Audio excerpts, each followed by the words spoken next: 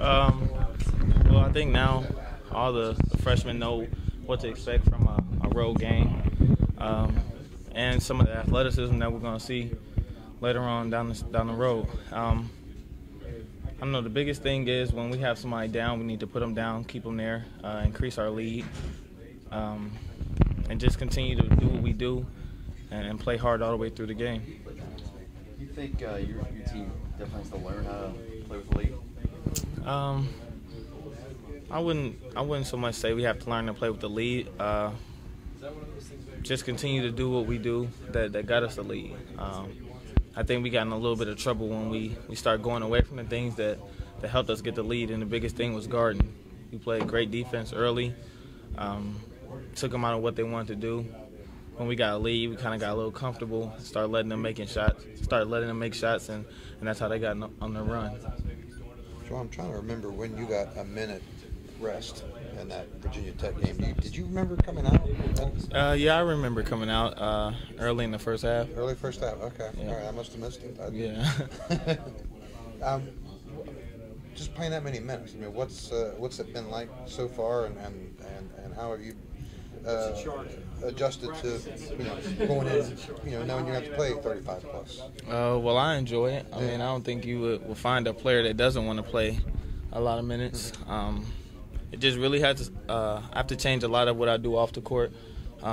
Just resting as much as possible, staying off my feet, making sure that I'm eating the right foods, and keeping a lot of the fluids in me so that I don't cramp or anything like that or lose weight. Mm-hmm. So did you, the few seconds you were on the bench, did you enjoy it or hate it? That short amount of time.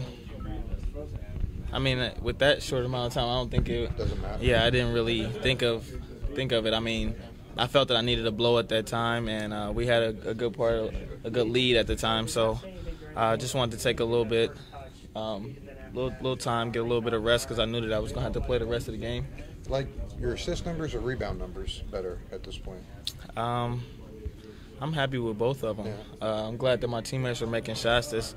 That's making my job a lot easier to get assists, knowing that they're going to make shots, and rebounding. I just want to go in there and get every loose ball that comes out. I feel like every loose ball that comes out, every 50-50 ball, I should be able to beat my man too.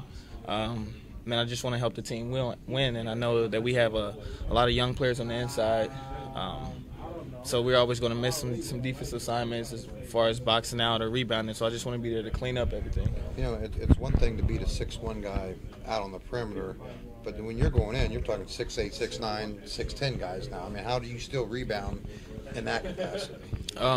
Well, one thing that the coaches have stressed to me a lot is to use what I have to my advantage, and I have a lot of athleticism, and I'm very quick. So when you put those two things together, it should help me grab a lot of rebounds. Triple-double? Is it possible, do you think? Or? I don't know. If it's one of those type of games, then I guess it could happen. I don't really concentrate on how many I'm getting during the game.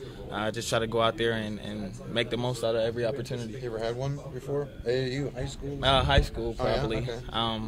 I don't know. I didn't really pay attention to it like that, but I don't know, maybe.